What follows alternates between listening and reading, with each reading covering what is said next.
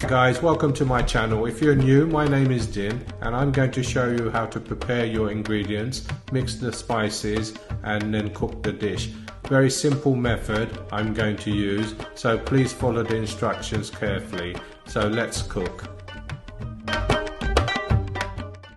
Hi everyone, welcome back to my channel. I'm Chef Din and today I'm going to show you this lovely recipe. They're called Teler Pita and my mum used to make them for me when I was a child and I used to love them.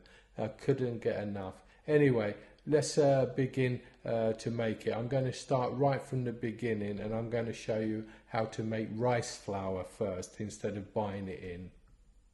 I'm going to show you how to make rice flour. So get 2 cups of rice in a bowl. I'm using basmati rice here. You can use Patna rice or boiled rice if you'd like, and then give it a good wash. Make sure the water is clear. Then as soon as the water is nice and clear, after about 4 or 5 times, leave it to the side and leave it overnight. The next day in the morning, get yourself a nice big sieve and basically empty the rice and leave it for about 10-15 minutes in the sieve so the water drains out as much as possible. Then what we want to do is get a tea towel, place all the rice on top of the tea towel. What we were going to do is try to dry it out as much as possible. So spread it all over just like this and then place another tea towel on top, just like so. Then give it a good push and a little rub of the rice so we're getting as much moisture out as possible before we grind it in our grinder. I always like making my rice flour. This way you don't have flour just sitting in the cupboard, and plus I think it tastes much better when you make your own, like everything, you know. So give this a go. It's very easy to make rice flour. Just get yourself a good grinder, which I'm doing, and don't put too much in at once. So I'm doing it in 2 batches. So put it in and remember it does heat up a little bit, so turn it off so often just to let it cool down the motor, and grind it until the powder is really smooth and fine. We want it as fine as possible. So really this has only taken me probably about 15 minutes to wash the rice, leave it soaking overnight, and then make the rice flour. It doesn't take that long, and you'll see the difference in the flavour when you make your rice cakes, or Teler Pita as they say, and you'll see how lovely they are. Now we're about to do the final batch, basically a similar way, just blend it all down, and it doesn't take long. It only took me about, in total, probably about 15 minutes from washing the rice, leaving it soaking, and then blending it into a nice powder. You can see steam coming where the grinder's got really hot with the rice. So let that cool down, and once it's cooled down we can start our process of making the pitas.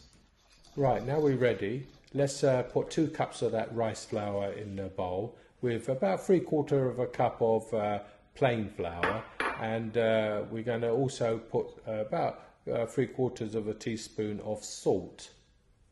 Now what we want to do is give that a good mix, and before we go to our next process, give it a good mix, incorporate all the flour, salt and everything nicely. I'm going to make another video as well to make a savoury Teler Pita as well, so watch out for that video. I think it should be coming available shortly, but before I do that, let's carry on with this one.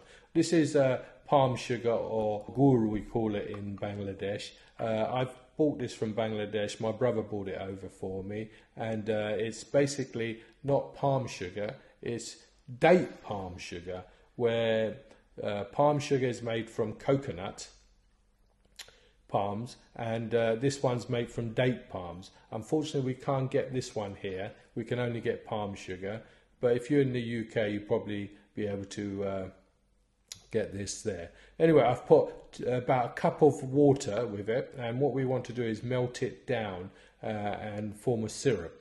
Then once it's cooled down after about 20 minutes, then we will begin. First, sieve it into the bowl, as you can see. So that takes away all the little dirt bits or anything what's left in the cooking process when they made this palm sugar, or I should call it date palm sugar, really. Yeah. Anyway, as you can see, the little bits of dirt what's there, so we got rid of that, and now give this a good mix. We don't want this mixture to be too runny. We want it quite thick, like a thick custard, basically. To this, I'm going to add about 200 mils of water as well, cold water. Add a little bit at a time. Don't add it all at once, because if it gets too runny, then there's only one way to save this, is by adding a bit more rice flour. So try not to get it too runny, and just add a little bit of water at a time, mix it well in. That's the key. But once we've mixed it well, then what we have to do is basically leave this for about good 20 to half an hour. 20 minutes to a half an hour should be fine, and just leave it out and let it rest, because we need it to the rice to kind of soak in the moisture as well a little bit. After about 20 minutes, we are now ready. As you can see, this is the thickness it should be. No thinner than this, otherwise it starts to curl up when you fry them. So with a thermometer, check the temperature. It should be between 320 and 340 Fahrenheit. It's very important that the temperature is correct. What I've done is heated it up on the big burner, then put it on my lowest burner on full, and that keeps the temperature constant, and you can keep making it one by one. Just don't touch it, just gently just move the oil so it doesn't stick at the bottom. I suggest you buy one of these cast iron Koray dishes. You can get them from any Indian shop, and season it well. And how you season it is basically put oil in it and just let it burn, and that will season it. Then we'll clean it and put some more oil in it, and so on, until it really gets black and like you can see, and it won't stick at all. As you can see, just leaving it, it will float to the top, and then it will puff up, just like this.